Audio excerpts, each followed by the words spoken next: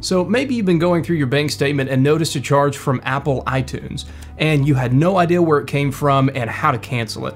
So we wanted to do a quick video just to go over some tips to help you figure out where these charges are coming from and how to cancel them. So let's dive in.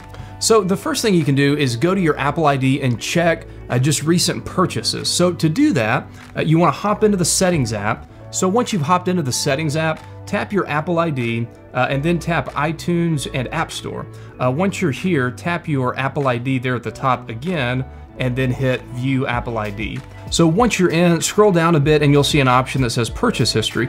Tap that and then all of your recent transactions on your Apple ID will show up. So you can scroll through here and just see if anything looks out of place that maybe you didn't purchase, or if you've got a spouse or a family member that uses your Apple ID, maybe that they didn't purchase. So if you see something that doesn't look like it's supposed to be there, it's a good idea to just check and see if there's a device using your Apple ID that you don't recognize. So in order to check that, go back to the settings page and then tap your Apple ID again. And then here, if you scroll down, you will see all of the devices that are logged in using your Apple ID. So if you see something that looks like it shouldn't belong, you can go ahead and tap on it, and then there's an option to remove that device from your Apple ID.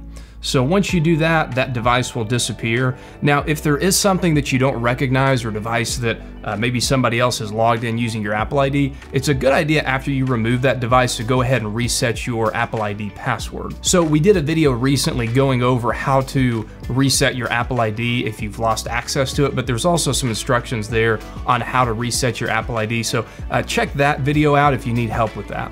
So the other thing I wanted to go through here is how to look at app subscriptions and cancel those. So you may be subscribed to an app or a service that you forgot about, and so I want to show you how to get in and just cancel that. So again, go to the Settings app and then tap on your Apple ID, and here you'll see right there towards the top this subscriptions option.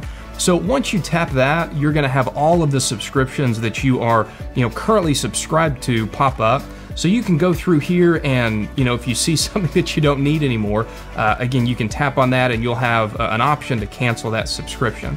So go ahead and do that, hit confirm, and then that subscription will stop. Now, most of these you'll still have access to maybe for a week or two until the next month ends, and then that subscription will disappear. All right, guys, so just a quick video there just to show you some tips on how to get rid of some charges on your bank statement from Apple that you may have not been aware of and just wanted to get rid of. So hopefully you found this video helpful. Thanks for watching, and I will catch you guys in the next one. Later.